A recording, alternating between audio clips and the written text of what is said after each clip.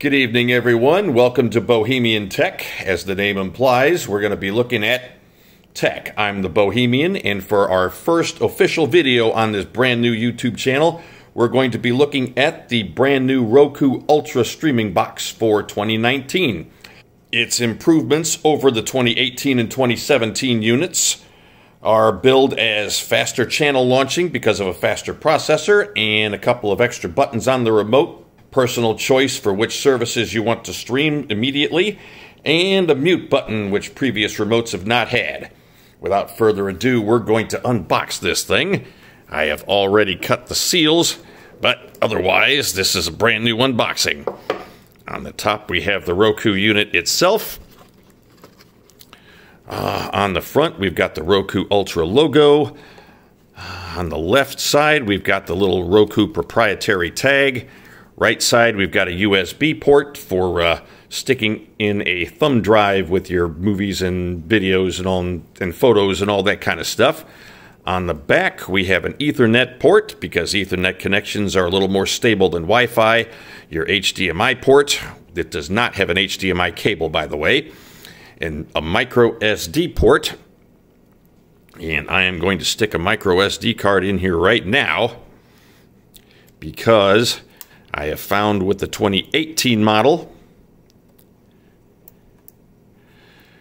having the extra space that the micro SD card provides launches apps a whole lot faster than if it's not there. And of course a power port.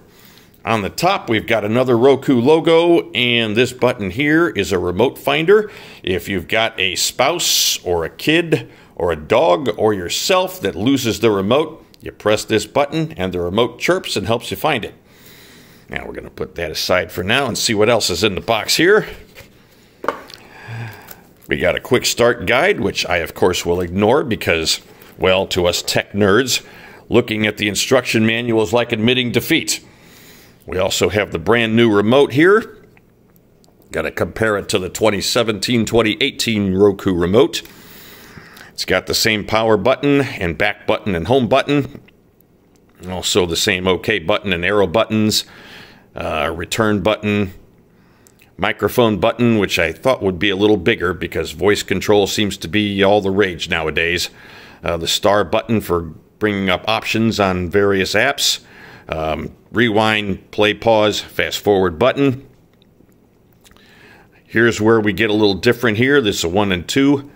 These buttons are for programming in your own preferred services and for starting up your own services faster.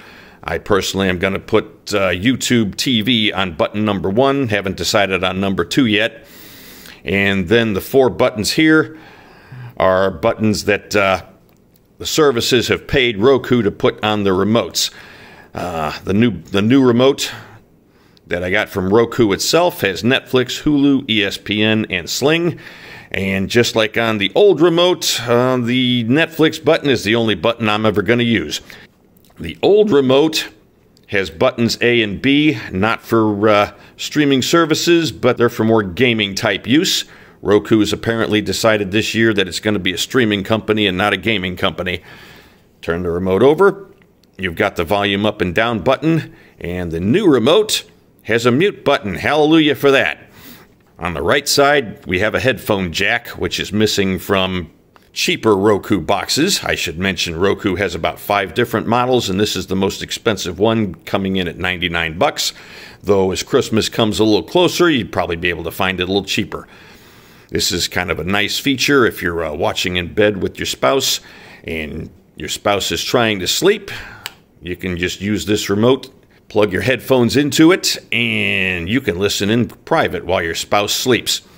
Anyway, moving on.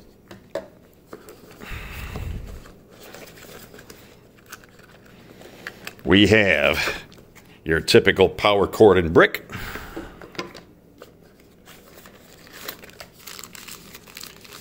This is a nice set of headphones from JBL. This is a nice upgrade from my 2017 model.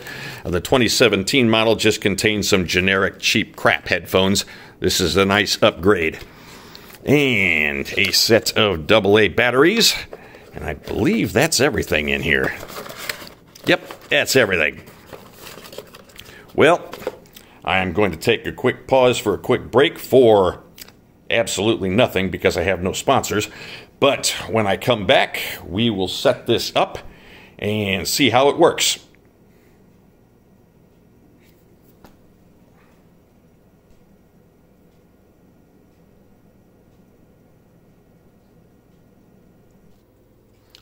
Okay, we are now booting this thing up. Let's see how fast this thing comes up.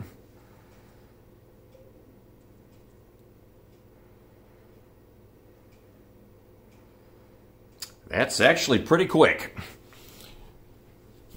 And it's already pairing the remote automatically. Can't beat that.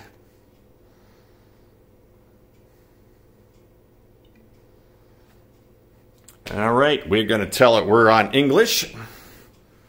I'm going to go with a wired connection.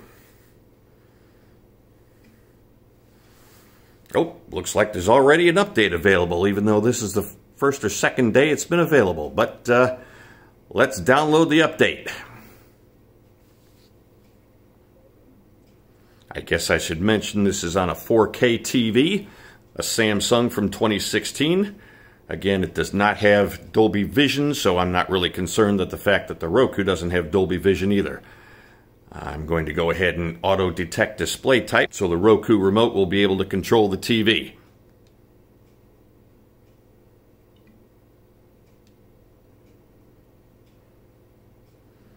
And we're going to say, okay, go to automatic.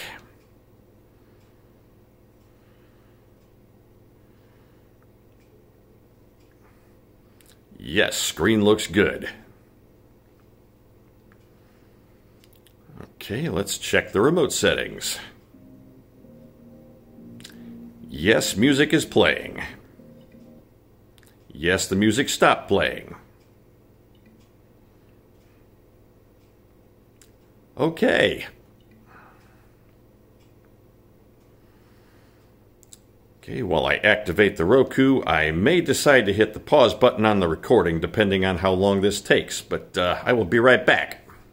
Alright, looks like we're coming to the end of all the channels it's downloading and updating and installing.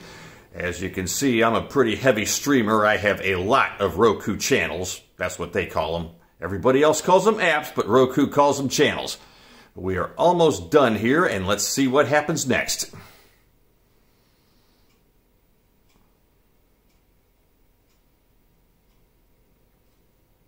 Interesting how YouTube happens to be the last channel it adds.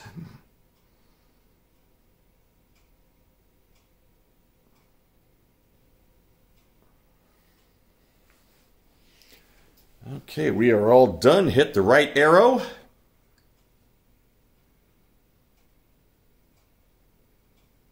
And it looks like we're going to get a little video. Get to know your new Roku streaming player. I'm going to shut this off. All right, sorry I had to quick cancel that because, well, YouTube is pretty overprotective about copyrights, and I don't wish to run afoul of the copyright overlords on my very first official video on this channel. Meantime, yes, I want to format the micro SD card, and yes, I don't care about erasing all data.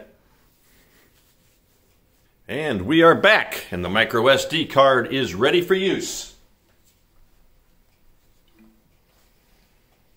Oh, looks like a couple of channels already have updates. And we are now at the home screen.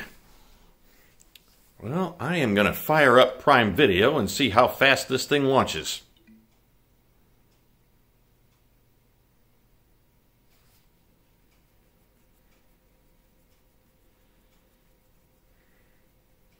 And I'll be willing to bet subsequent launches will be a lot faster.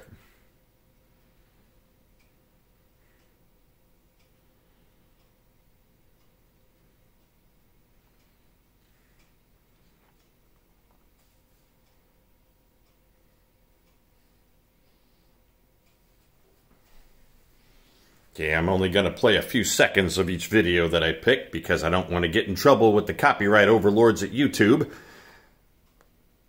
But let's see how fast FBI launches.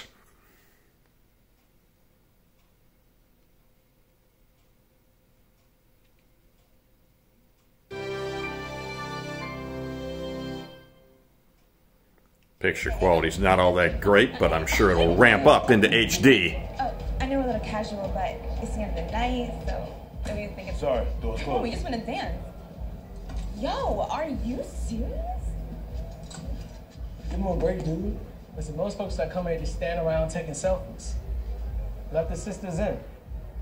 Yeah, well, that sign says I got the right to turn away anybody. That's better. You sure about that? Okay, I'm gonna exit Amazon.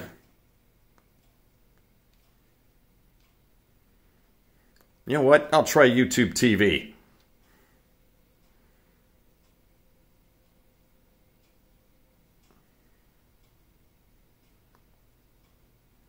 And I'm gonna pause this thing again while I sign in. And we are on the YouTube TV home screen. Let's see how fast the 720p channel loads up.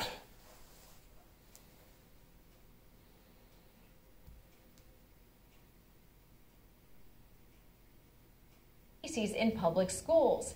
Senior correspondent Mike Tobin has tonight's report. Let's start with Civics 101, the 3 branches of government.